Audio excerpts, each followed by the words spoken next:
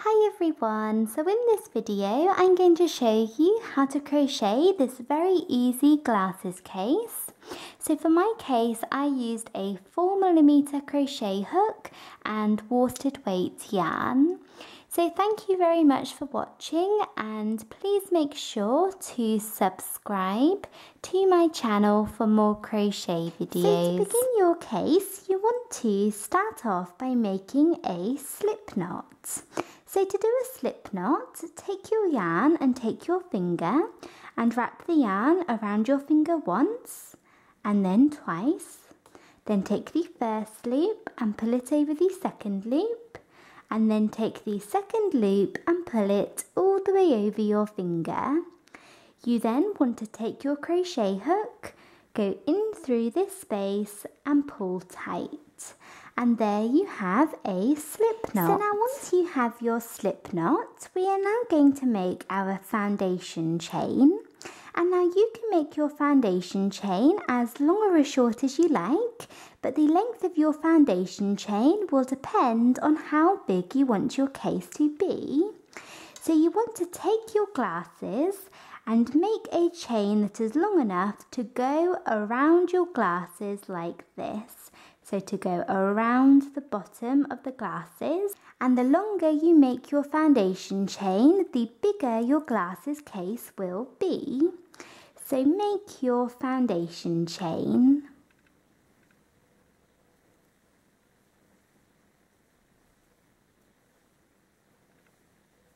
So I have just finished making my foundation chain, and I ended up chaining 24 with a 4mm hook, and as you can see that fits really nicely around the widest or the biggest part of my glasses.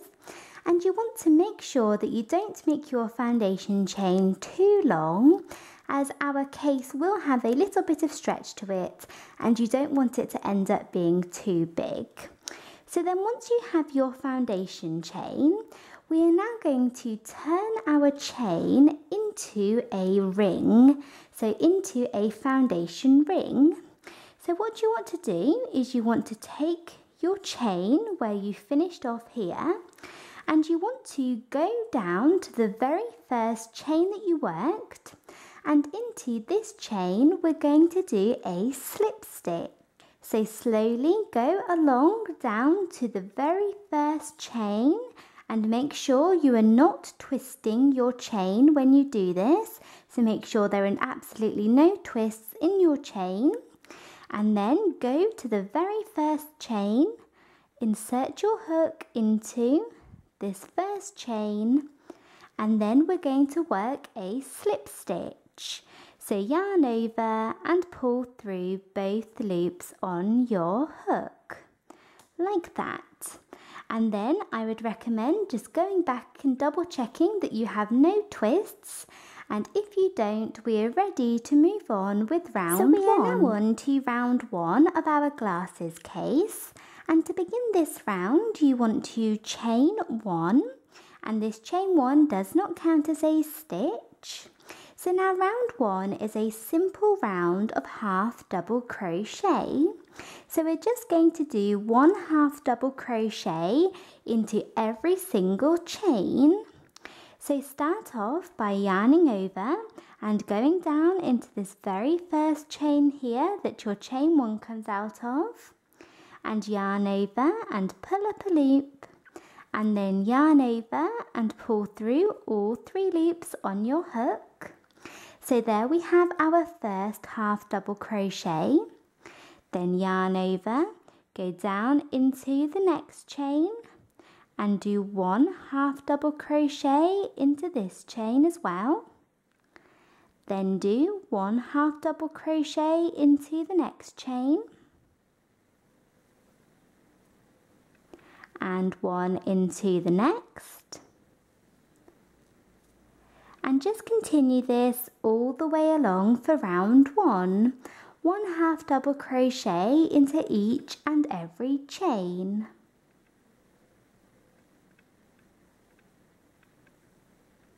So I have just finished working that all the way around for round one, And at the end of this round, you should find that you have the same number of half double crochets around as you originally chained for your foundation chain.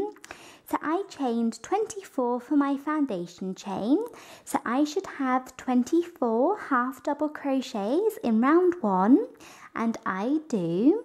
So now to finish off this round, we're going to do a slip stitch into the first half double crochet that we worked. So here is the first half double crochet. Make sure that you're not going down into this little chain 1. The chain 1 that we did at the beginning of the round did not count as a stitch. So don't go down into this one. Go into the first half double crochet.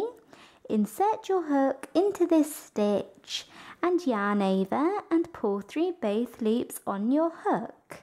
So work a slip stitch. So there we have finished round 1 and we are ready to move on to round 2. So we are now on to round 2 of our case, and to begin this round you want to chain 1, and this chain 1 does not count as a stitch. So round 2 is just another round of half double crochet. So we're just going to do 1 half double crochet into each stitch around for round 2. So yarn over and go down into this very first stitch here, so into the stitch that our chain 1 comes out of, and do 1 half double crochet. Then do 1 half double crochet into the next stitch, and 1 into the next, and just continue this all the way around for round 2.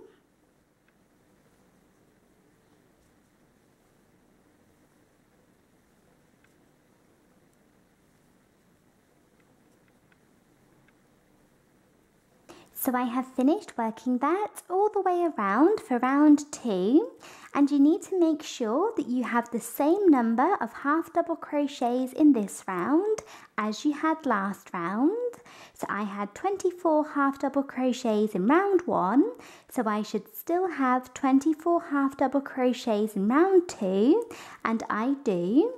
So now to finish off this round, we're going to do a slip stitch into the first half double crochet that we worked. So here is the first half double crochet.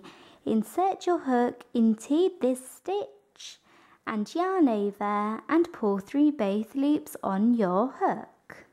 So there we have finished round 2, and we're ready to move on to round 3. So we are now on to round 3, and the rest of our glasses case is very simple.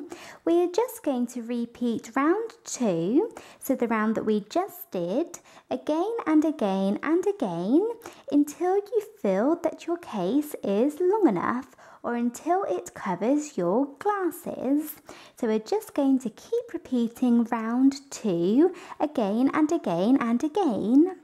So to begin each round, you want to chain 1, and the chain 1 never counts as a stitch. And you then want to do 1 half double crochet into each stitch around, and then finish off by doing a slip stitch into the first half double crochet that you worked. And then you want to begin that round again. Chain 1, do 1 half double crochet into each stitch around again, and finish off with a slip stitch. And you need to make sure that in every single round you always do the same number of half double crochets. So I should do 24 half double crochets in every single round, but that number will depend on how many chains you did at the very beginning. So if you chained 30 for your foundation chain, you will need to do 30 half double crochets in each round. If you chained 32, you will need to do 32 half double crochets, and so on. But make sure that you have the same number in each round, and that will give you a nice straight case. So just keep repeating round 2 again and again and again. I'm moving on to my very first repeat. So I'm going to chain 1, and then I'm going to go down into this first stitch here and do 1 half double crochet, then do 1 into the next, and do this all the way around. So I have finished working that all the way around for that repeat. So I have come to the end of the round, and the last thing that I need to do is I need to work my slip stitch to finish off this repeat. But whilst you are doing your glasses case, you may want to change colours. So instead of just having a solid colour, you may want to have some different coloured stripes. So now you can change colours whenever you like. So you could have a different colour for every single round. You could just have a few rounds in a different colour. Or you could do what I am doing and alternate between different colours every few rounds. It's completely up to you. But when you change colours, the best way to do it is to change at the end of a round whilst working the slip stitch. So I have done half double crochets all the way around, and the last step of this round is to do the slip stitch. So as usual, I'm just going to insert my hook into this first half double crochet. But usually to complete the slip stitch, you would yarn over and pull through both loops on your hook. But I'm going to drop my yarn and take my new colour, so I'm going with a cream, and place this over the end of your crochet hook and pull it through. So there we have finished the round and the slip stitch and changed colours at the same time. And now we can move on to our next round, which is just another repeat of round 2, but use our new colour. So you can fasten off the colour that you were using after you change colours. So I'm going to cut this pink yarn, leaving a tail to weave in or work over later, and then move on to my next round using my new colour. So that is how you can change colours whilst doing your glasses case if you want to, but you don't have to change colours at all. You can just do it in one solid colour, but if you do want to change colours, you can do that whenever you like at the end of the rounds using that method. So I'm just going to move on to my next round. So I will chain 1 and then do 1 half double crochet down into the first stitch, 1 into the next, and just repeat this all the way around, but I'm using a new colour.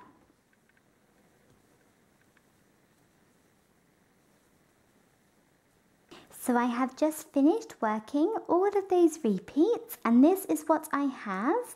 So this now fits perfectly over my glasses, and when I got to the very end, I worked my last slip stitch and then I fastened off. So pulled my yarn out and my hook and cut my yarn and left a tail to weave in later. So I weaved that in nice and securely, and I am just going to leave mine like this, so just like a sleeve. But if you wanted, before you fasten off, you could make a chain loop. So you could say chain 8 or 9 or 10 before you fasten off, and then work a slip stitch down into the same stitch, and then fasten off and weave that end into the inside, and then attach a button on the front and use that chain as a button loop to keep the top together. But I'm just going to leave mine like this. And then once you have done that, so you have finished doing your repeats, you want to join the very bottom of your glasses case.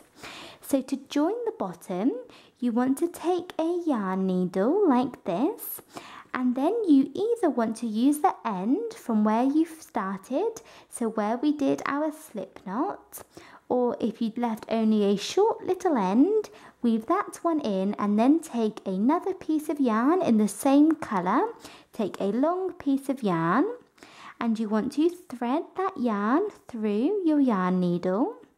And then we are going to join all the way along the bottom using the whip stitch. So to do the whip stitch, you want to start off by lining all of your stitches up perfectly like this.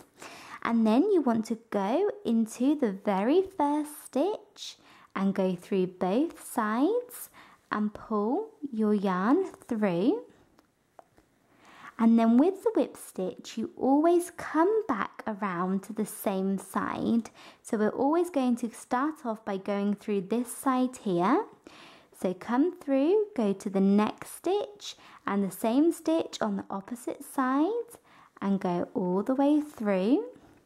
Then come back around to the same side and go through both stitches. So go through the front and the back, pull your yarn through, come back around to this side and go through both stitches and all the way through, and just continue to repeat that all the way along until you have joined up the bottom.